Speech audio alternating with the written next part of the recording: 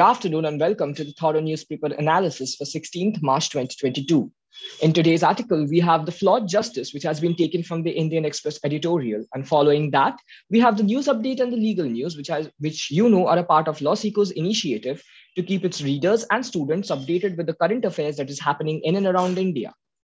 So for the first article, Flawed Justice, we have the Karnataka High Court order on wearing burqa as not an essential religious practice has created waves of resentment, and the same shall likely be taken to the apex court for their decision on the same. Now, as of the news we have, a student did challenge this Karnataka High Court order to the Supreme Court, and it is yet to be seen what the apex court decides on the same. But for the purpose of this article, we will only be talking about the Karnataka High Court order on the issue and how the Honorable High Court reached to this judgment. Now, a brief analysis of the judgment shows that a 129-page judgment upholds the government notification that bans hijab in the interest of public order, unity, and integrity of the country. The court goes into the history of the veil, and it has observed, based on some of the sources of Muslim law, that the practice of wearing a hijab is not Islamic in the first place. It is contested. The Honorable High Court also chastised the petitioners that when they did challenge the government notification that banned the wearing of hijab, they should have also brought in affidavits from the Maulanas.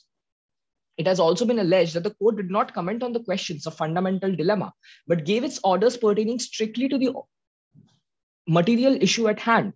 So a lot of people have actually alleged that the court could have gone into the provisions of the Indian Constitution and could have decided whether the court or the government actually had enough authority to legislate on certain issues which were pertaining to religion.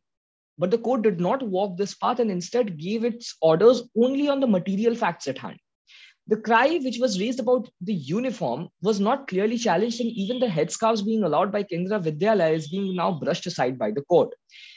A lot have contended that the cry that was raised, that every educational institution should be following a uniform, this was not challenged by the petitioners in the first place. They had only said that they were willing to wear the uniforms, but only their headscarves be allowed. And so far, so the concept of headscarves, the concept of wearing headscarves were also allowed by Kendriya Vidyalaya. However, the Karnataka High Court did not listen to this and did not take it into consideration. The court sweepingly declared that the process of wearing a hijab may be a hindrance in the emancipation of Muslim women in general.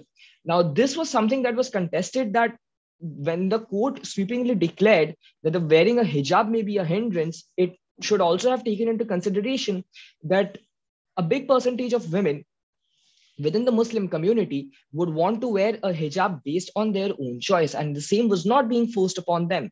Hence, a sweeping decision on whether it causes a hindrance in the emancipation of Muslim women in general, if nothing else, could be said to be arbitrary. The case required decisions on autonomy, limitations of law in religious precincts, and accommodation of the same. However, the court did not touch these issues. The Karnataka High Court has narrowed down the provision regarding rights rather than expanding them, giving the state a blanket of benefit of doubt. Now it is up to the Supreme Court to put the government notification through the test of Indian Constitution.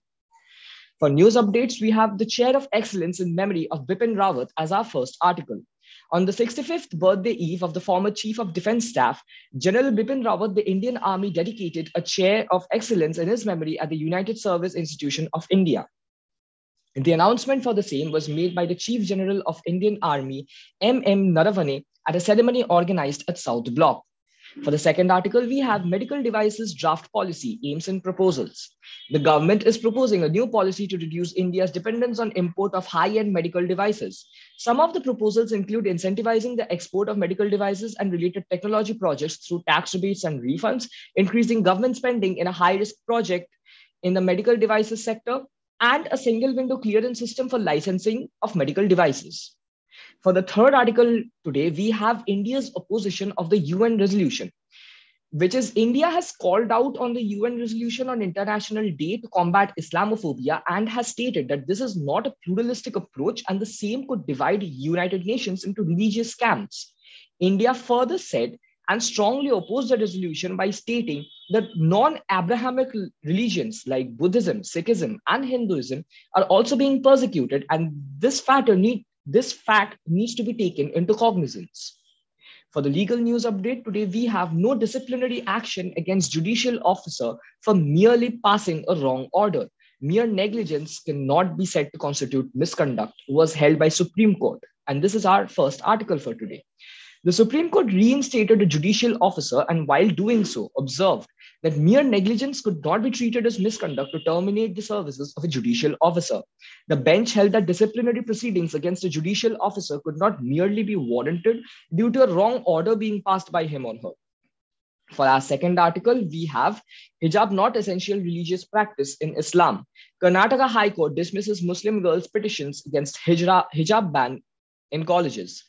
The Karnataka HC held that wearing of hijab was not an essential practice in the Islamic faith and is thus not protected under the provisions of Article 25 of the Indian Constitution. The full bench further held that the restriction of imposing an uniform is a reasonable restriction, and thus the government order issued by Karnataka government is not violative of the students' rights.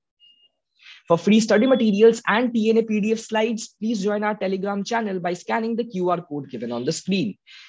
For additional information, you can also join our Instagram channels by following these Instagram handles. And for any further information, you can always visit www.lawsikho.com. Thank you.